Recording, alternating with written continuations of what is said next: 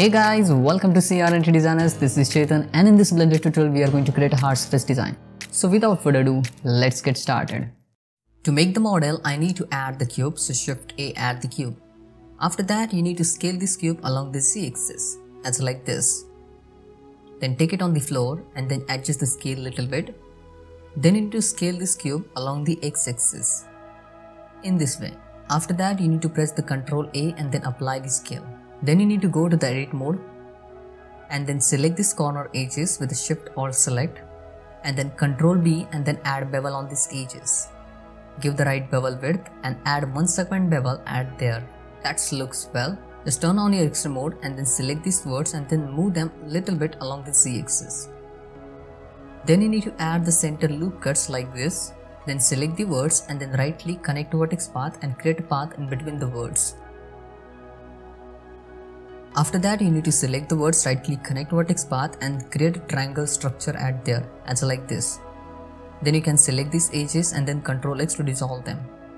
Then you can select the center edge and then scale it along the Y-axis. After that, you need to move this edge along the Z-axis as like this. And you will get this kind of form which looks really well. Shift D to duplicate it and make a backup at there. After that, you need to use the knife tool and you need to create the supportive structure for the model because we are going to use the Subdivision modeling method. So that's why use the knife tool and create the structure like this. You can follow the video and you can easily create this kind of structure. It's very simple, just you need to use the knife tool and you can create it.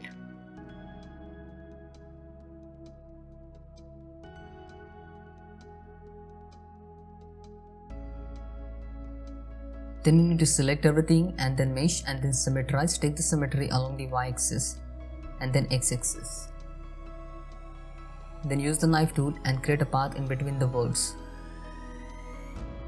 And now you can see that looks well.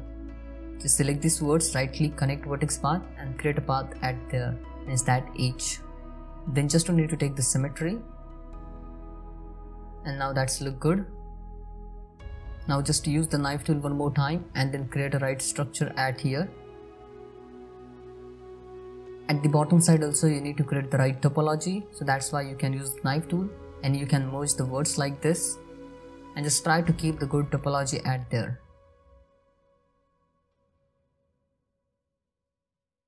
You can select these words and then right click, connect vertex path and then you can select these edges and then Ctrl X to dissolve them. Just take the symmetry here.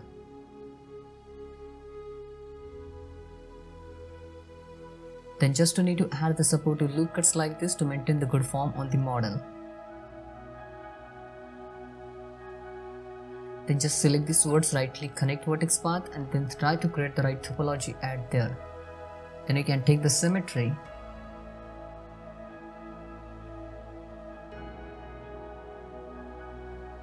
Now just you need to add the Subdivision modifier on the model and then you can select these edges and then Ctrl X to dissolve them and just try to keep the right topology on the model. Then add the supporting loop cuts like this and then create a right loop structure and right edge flow at there on the model.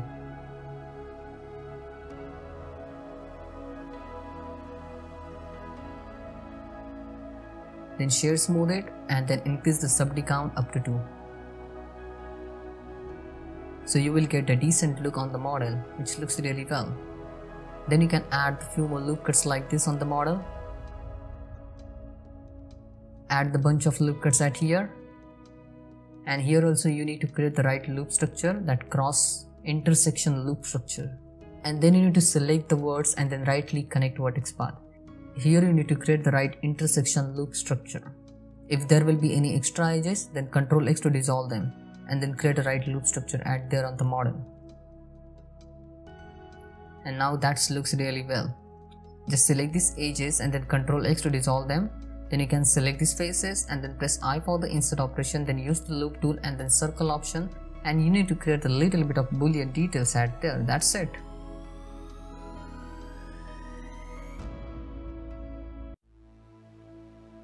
Easily you can create this kind of boolean details.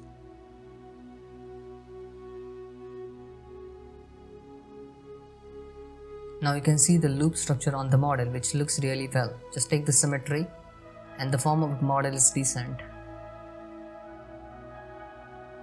Then now I will create a little bit of design on the model. That's not difficult. I will use the previous base mesh. So you can see here is that base mesh, and I will use it to create a little bit of design on it and to create that outer cover. So you can see this base mesh at here, this one, and then you need to select its face and then press P for the selection to make a different object, and then you can isolate it, and we will use just only this face to create that design. So just select this face and start to work on it. You need to select this edge and then double tap G for the edge slide, so you can keep a little bit of gap at there in between these two flips, means from both sides. Then you can select the words and then right click connect vertex path, and you can create a path in between the words. Then I can select everything and then E to extrude it and extrude it along the Z axis. You can use the extrude along the normal and you can extrude it. Then you can turn on your extrude mode and you can select these words and you can move them along the normal Z axis as like this, and you can create the taper form at there, as well as you can maintain the bottom part, which will avoid that gap. It will feel like that it is connected to the base mesh, that first mesh which we have created. You can see this kind of design we want to create, and easily we can do this with the help of this mesh. Then set the origin to the geometry, and then you can adjust its position a little bit. Then just start to work on this part and then add the supportive loop cuts to maintain the good form on the model. It's not that much difficult, easily you can do this. Then just you need to add the subdivision modifier and increase its count up to 2, and then shear smooth it. Then add few more loop cuts like this to maintain the good form and good shading on the model. It's pretty easy. And now you can see that looks really well. Then you can set the origin to the 3D cursor and you can add the mirror modifier, so you can get the another side and you can see the design. It looks like this. It's more or less like a power bank or something, that kind of gadget you can say, and you can create anything from it as per your creativity. So just try to create anything. Now just I'm refining this model and just I will try to figure out the design. I just want to do few experiment how I can fix the top part on the bottom part, so I will get decent looking design.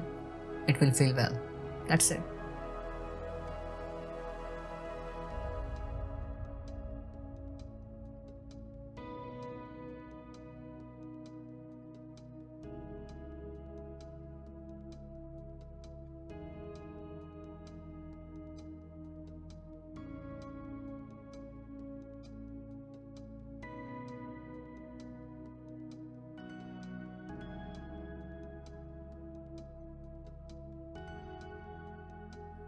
In this way you can create this kind of model. So that's it for today. Thanks for watching. If you like this tutorial, then hit that like button and subscribe to our YouTube channel.